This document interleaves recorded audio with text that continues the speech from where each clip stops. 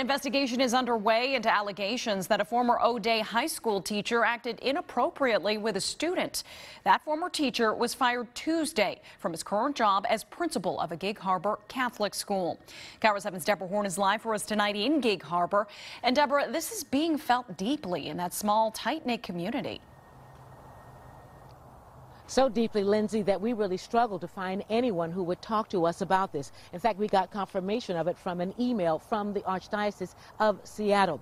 All of this as people in this community come to terms with the firing of a respected principal.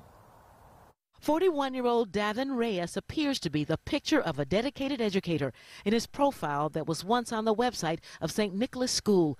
But that was before someone told the Archdiocese of Seattle he may have been too dedicated to at least one student. We received credible allegations that Mr. Davin Reyes supplied a student with money, drugs, and alcohol. It allegedly happened while Reyes was a teacher at O'Dea High School in Seattle. He taught Spanish and religion at the all-male O'Dea for 10 years, beginning in 2008. Archdiocese spokeswoman Helen McClanahan told us by telephone the Archdiocese took action when it received the complaint. Anytime we receive any allegation of any kind, we'll do investigations. Sometimes they turn out to be nothing, and sometimes they turn out to be something more serious, as in this case. In his profile, Reyes said his career began as a teacher in Guam, his ancestral home. He spent 17 years in the classroom. Then in 2018, he was elevated to principal of the St. Nicholas School in Gig Harbor, more than 40 miles south of Seattle.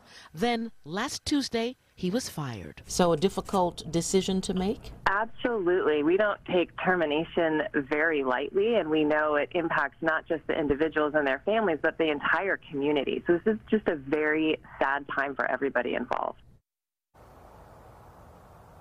Now, we did try to talk to parishioners who were here for the 5:30 Mass at St. Nicholas Church, but we were told we had to leave the property. But we did get a chance to talk to one parishioner who said that she has a lot of respect for Davin Reyes. In fact, she said he was, quote, doing a fabulous job running the St. Nicholas School. Now, we are trying to get Davin Reyes to get his side of this story, but so far we've had no luck. We hope to get more information about the investigation early next week from Seattle Police. Reporting live in Gig Harbor, Deborah Horn, KIRO 7 News.